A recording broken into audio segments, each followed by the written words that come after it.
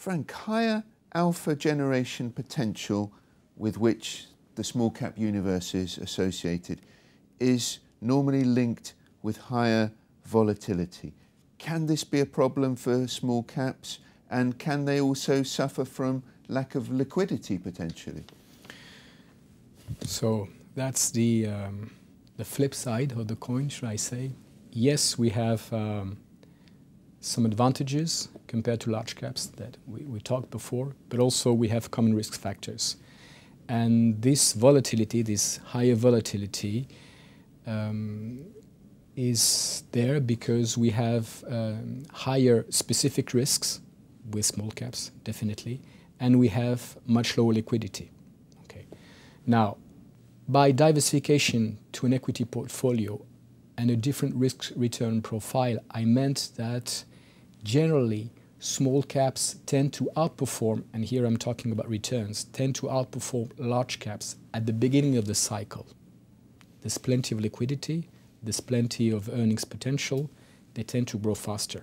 Then in the middle roughly of the economic cycle, they will do equally as large caps. And then of course, right before the downturn, they will underperform and they will suffer from higher volatility and low liquidity.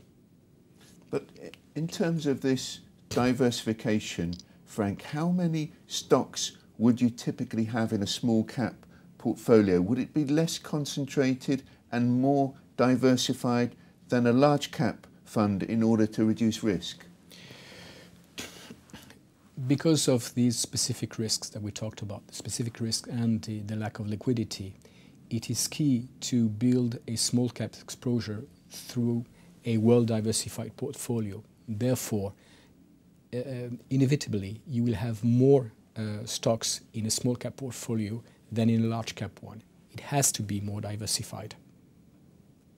And Frank, research has also showed that those countries with a greater penetration of SMEs have a healthier economy in general than those dominated by a small number of large companies. So we're doing good for the world as a whole, for economies as a whole, rather than just our profits in our pockets as well.